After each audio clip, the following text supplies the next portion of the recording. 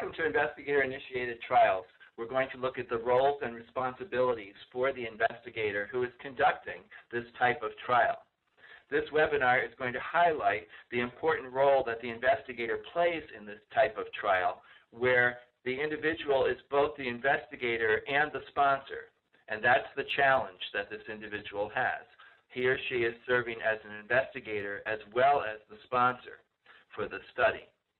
After the investigator fulfills his or her role as an investigator, he or she is also having to fulfill the role of the sponsor.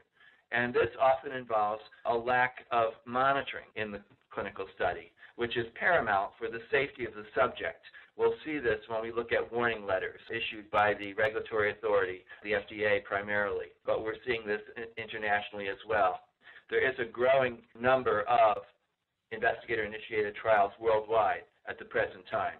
The challenge here is for the investigator to cover all of the responsibilities, and we're going to discuss that in great length today. We want to have this combined responsibility well in hand if the person is going to undertake this type of trial.